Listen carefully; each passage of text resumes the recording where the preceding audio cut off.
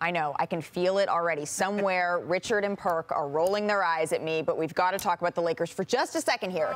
Because you can hear them saying no. Before we wrap this up, winning time. Wait, can I do the LeBron thing where I put the iPad over my face? It's not this year's Lakers. It's not this year. Yes, Jerry West. Some feathers have been ruffled. What are you hearing on that front? Yeah, well, you know, his lawyers yesterday, Jerry West lawyers, sent a letter to the creators of the Winning Time show and HBO, basically demanding a retraction and an apology for the way he's been portrayed in this. Now, it's important to note, demanding a retraction and an apology is not the same thing as filing a lawsuit. A lawsuit is very complicated.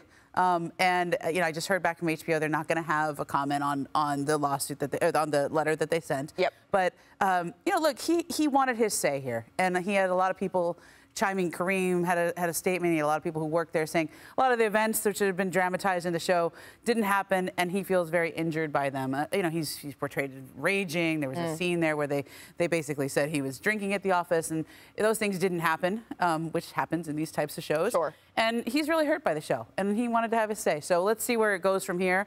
But yeah, they messed with the logo. Yeah, he was not happy. We will certainly be keeping an eye on that. Ramona Shelburne, thank you so much for.